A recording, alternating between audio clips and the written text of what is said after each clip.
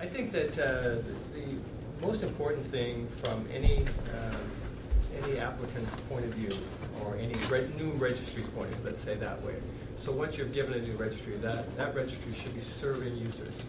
So if you take a user-centric model from day one, and that's certainly how we approach it, sport is one of those unique things, like music transcends borders, transcends cultures, languages. It's not relevant to that extent, but it is relevant from a language and cultural point of view. If you speak Arabic, or you speak Devangali in India, or you speak Russian and you use Cyrillic characters.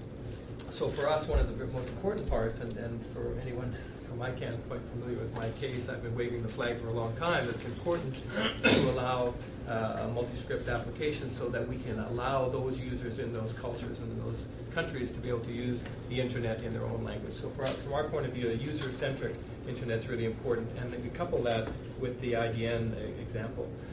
The other element of sport that's I think very interesting, and probably there's many sectors like this. Sport lives in the dark ages. You know, the guys who are the administrators of sport are usually the guys who kind of rose up, and whoever had the most time became the Secretary General. You know, and he keeps getting reelected because nobody else wants to dedicate that kind of time. So they're dealing in a world that is well, almost called pre-internet. They don't understand the dynamics of the internet and what it can mean to them from an organization administration point of view, just within their own organization, let alone reaching out and connecting with more fans in next generations. There are over 100 federations of sport today, so it incorporates every sport that you know, but it also incorporates sports that you would never even think about, like canoe water polo. It exists. They get in canoes, and my kid's going to get a scholarship for that, actually. There you go. So Jamie, see, he's one step ahead.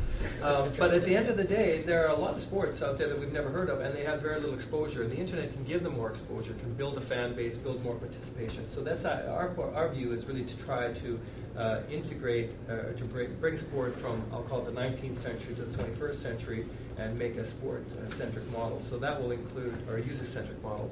So that will include things as a social media component, so that teams, as soon as they get a .sport domain name, automatically will have a social media, which we call life.sport.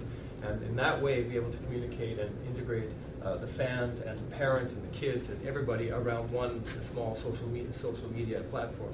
And an example of that, my great-nephew, Reese White, 9 years old, plays for the Comox Chiefs out in Canada. And there must be, you know, like 12 kids on that team, so 12 sets of parents, a few grandparents, a couple of coaches, all in, maybe, you know, 40 people in that social network.